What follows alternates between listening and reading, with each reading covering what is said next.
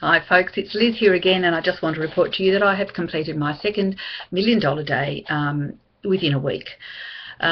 Yesterday, the last day of August, was the first time here in Warrnambool that we've had a whole day without rain. We've had a lot of rain this winter, and August was particularly wet for this area.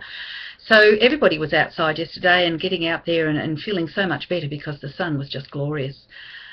Yesterday morning we went down the street and we did a lot of last-minute things that we had to organise before our trip overseas. So that was really good. Last-minute shopping for grandchildren, all that sort of thing. And then in the afternoon, it was such a good day that my husband actually came in and cut the hedge. Now, it's not a small hedge. It's probably about 3 metres tall, this hedge, so he had to get the ladder out to get to the top of it. But it looks so much better, and so that was really great. The other thing that I did, I got out there in the lawn and we decided that we would get rid of the cape weed and the docks and all those big weeds that we just keep mowing over.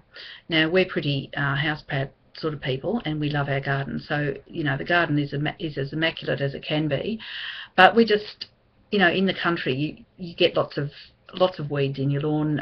What starts out as beautiful grass ends up as weeds that you just keep mowing over, especially the nature strip. So I got rid of a lot of those by hand yesterday, and by the end of the day I was really sore and sorry physically, but it was such a good feeling to be physically tired, and I was really proud that I'd ticked off so many more things from my list, things that I know need to be done before we go away.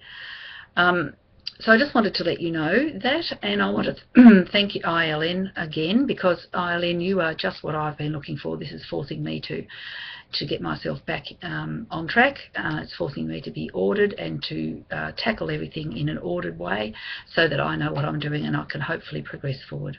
Thank you again. Good luck with your videos, guys. See you later.